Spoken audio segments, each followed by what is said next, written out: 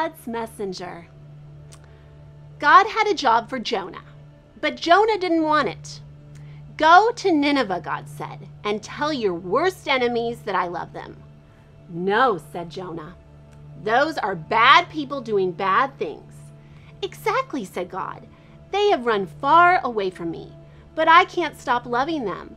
I will give them a new start and I will forgive them. No, said Jonah, they don't deserve it. I'll run away, Jonah thought to himself. Far away. So far away that God won't be able to find me. And then I won't have to do what God says. It's a good plan, he said, because as far as he knew, it was a good plan. But, of course, it was not a good plan at all. It was a silly plan, because you can't run away from God. He will always come and find you. Jonah went ahead with his not so very good plan. One ticket to not Nineveh, please, he said, and boarded a boat sailing in the very opposite direction of Nineveh. Well, it wasn't long before a fierce wind blew and the boat started to lurch and pinch and roll, and everyone started turning green. Jonah sat bolt upright in his bed. You see, the first thing that went wrong with Jonah's not very good plan was that God sent a big storm after him. The sailors couldn't sail their ship properly.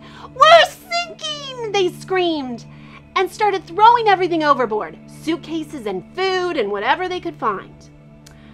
By now, Jonah knew that the storm was his fault. "Throw me instead," he shouted to the sailors, "and the storm will stop." The sailors weren't sure. "It's the only way you can be saved," Jonah cried. And so 1, 2, 3...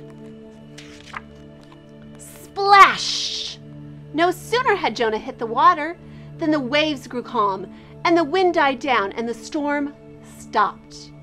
Just then, when Jonah thought it was all over, when he was sure he was going to drown, God sent a big fish to rescue him. The fish swallowed Jonah whole with one big gulp. Jonah must have thought he had died.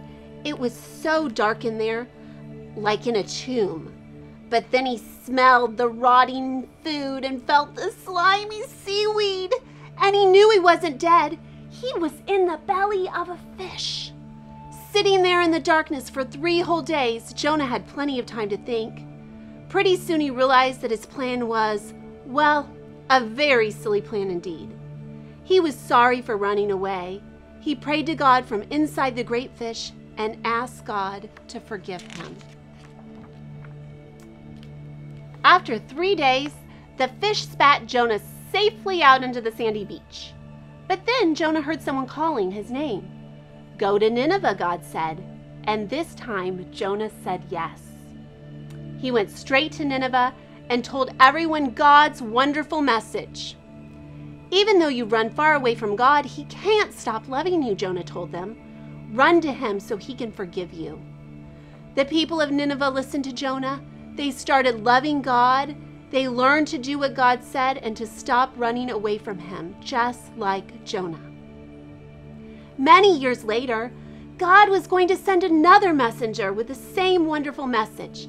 Like Jonah, he would spend 3 days in utter darkness. But this messenger would be God's own Son.